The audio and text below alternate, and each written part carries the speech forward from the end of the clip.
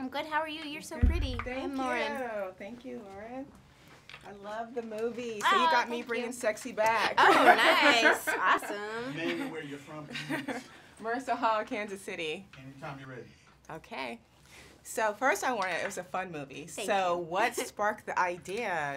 Oh gosh, well, Katie and Naylan, who's my writing partner, we co-wrote the script together, and we honestly, it's not that exciting. We were sat down and did one of those, all right, what are we writing? Which was, you know, we thought, let's write what we know, which was female friendship, and that she and I are very different people, and you know, when we first met each other, we maybe didn't get along all that well, but then we became best friends. We thought, that's what we'll write about, female friendship.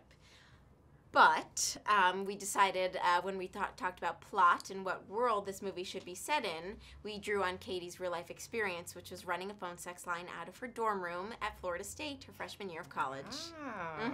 Oh. So how did you prepare for that? Like, how did you prepare for the scenes? Well, you know, Ari and I would call each other every night and talk about what we were wearing and if we were in bed, and no, you know, it's, you know, we approach it not as if we were making a documentary, but as if we were trying to entertain people. So we just tried to be creative, as creative as we could be, and make people laugh. You know, we didn't want to, you know, titillate and heavy breathing in a sexual way. It was heavy breathing with laughter, you know, and that was the goal the whole time. So it wasn't about the real life true story of phone sex.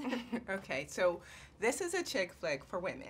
So what message do you want it to come across when it comes to watching this film for women? Oh gosh, we would love we love when, you know, when we've shown the movie, we love how girls will come with their best friend and they'll say, that's us, you know. And I think the thing that that we're trying to say is that just because someone pees in your hair in college doesn't mean they won't be your best friend 10 years later, you know. And that is something that is so universal about women, and that they can sometimes hate each other for no reason, and then suddenly you're best friends again, and you never know who's going to change your life and affect you in that way, and we love that about women and their friendships. Get a landline. You're wasting your time for $1 a minute, and this depraved company you work for makes 4 times as much as you for doing nothing. Get your own hotline. I've thought of that. It just sounds like a ton of work. It's not a ton of work. You just call the phone company, they'll give you a new number, you'll set up a PayPal account, tell your repeat callers your new number, and you're done.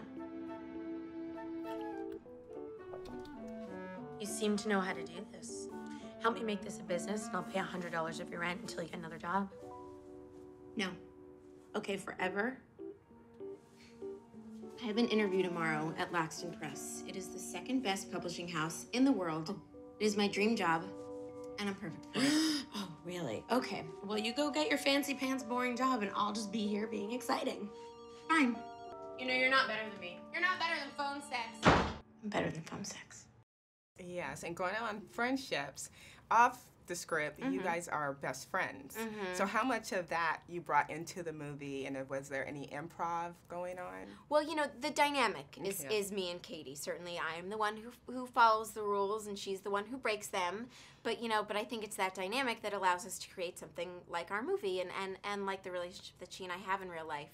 And, you know, as far as improv goes, we shot the movie in 16 days, which is not a long time, and so we didn't have a ton of time. However, with the phone sex calls, you know, we have these incredibly talented comedians doing these cameo roles, and it was really important to make sure that they were able to run with it. So, for example, Seth Rogen's call, my husband, he's in this bathroom. He was in that bathroom for over an hour. I mean, we have over an hour of footage of that guy, you know, in the stall like this, and you know, and in the movie it's what, a minute and a half. So we made sure to let them run.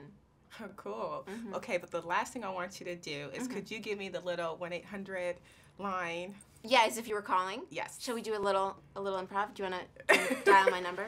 Okay, was it 1-800? Or just give me a little ring. Give me a little ring. Ring. Hello, 1877. Like it. How's that? Yes. Good. Got it. Thank you so much. Thank you. Love the film. Thank you. So nice to meet you.